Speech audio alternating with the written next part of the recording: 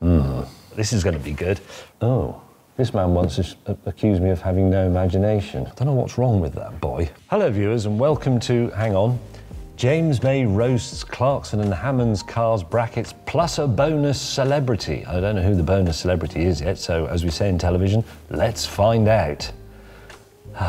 Right, here we go. Jeremy Clarkson and the Alfa Romeo GTV6. This is the one we used on the special in Scotland. Yeah, lovely engine, but they don't work. I mean, they didn't work when they were new, they don't work now. I'm not sure he ever really drives it. And he is standing in a very odd way in that picture, but I'm not here to roast him. I think the GTV6 is not as good looking as people make out. It looks slightly bent and slightly pinched. I'm struggling really, I'm not really very good at roasting because I don't really feel strong enough about it, but I don't particularly want an Alfa Romeo GTV6. What's next? We've got Richard Hammond and a Jaguar XK150 FHC. That's fixed head coupe for people who aren't into classic cars. So we've got a 70s GTV6 and a 50s Jaguar in sort of grey green. These are the two people who say I'm living in the past. With Hammond's car, he's paired it with his shirt. That'll make him a feature in the Daily Mail. Once took part in the Tulip Rally. What the hell is that? What is the Tulip Rally? It's a rally in Belgium. What, that happened before we were all born? In the 50s, yeah. And this enhances the car, the knowledge that it was once driven around Belgium. It's got like a finisher's badge on the back. So it's a Jaguar that finished a journey. Well, I suppose that makes it quite commendable. It's got a strap on the bonnet. All my cars have got a catch that stops the bonnet flying up and hitting you in the face when you're driving along.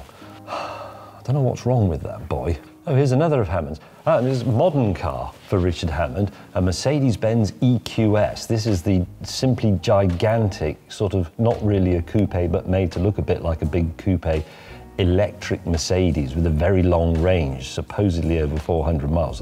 That's always bollocks, frankly. I believe it is the longest range electric car currently on sale certainly in Europe, but possibly not China. It overtook my long-range Tesla Model S, which I've had for quite a while now.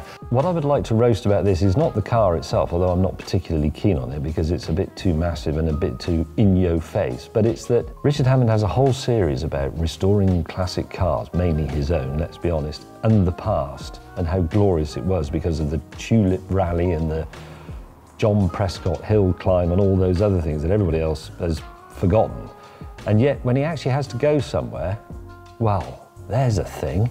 He's got a thoroughly modern car, so modern it doesn't even have an engine. Oh, there's Jeremy Clarkson again on his farm Range Rover L322. I hope he didn't describe it as the L322 because that's a model, that's an internal factory model designation, which is something we don't do on the Grand Tour.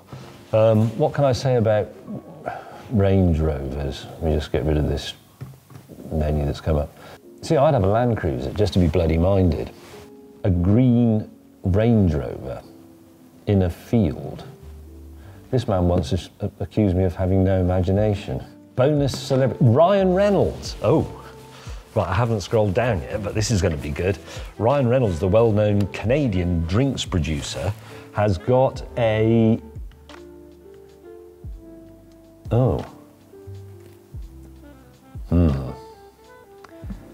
But it's a Honda CB750, the original, dawn of the Japanese superbike, 1960s CB750, special by Ratchia Motorcycles. I don't know anything about them. Custom ordered by, it says here, the star himself, rather than just putting Brian. You know. It was requested because it reminded Reynolds of a bike he had when he was younger. He's not that old as it is he? He actually learned to ride on a CB750, did he? That was brave. Obviously, this example is quite different from stock, yes it is, and took about 7 months to complete. Oh, come on. You put me on the spot asking me to do these roasts, because I'm really not very good at it, but I can't really roast that as a lifelong Honda fan and an owner in the past of several CB750s. I've had 3 in total, including an original Sandcast model, And making a special out of a 4-cylinder Honda is a perfectly legitimate thing to do, and it looks like it's been done very nicely, and it's not too prissy. It's got a few wrinkles and almost a sort of vintage aeroplane cowling look to it, which I've got to be honest, I quite like as an objet d'art. Yes, this would suggest that our Brian is actually a man of some taste. His gin's rubbish, though.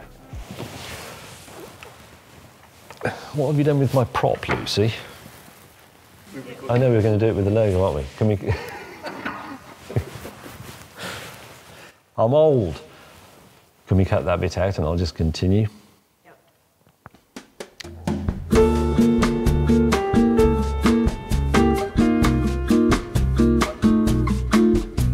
Like, comment, subscribe.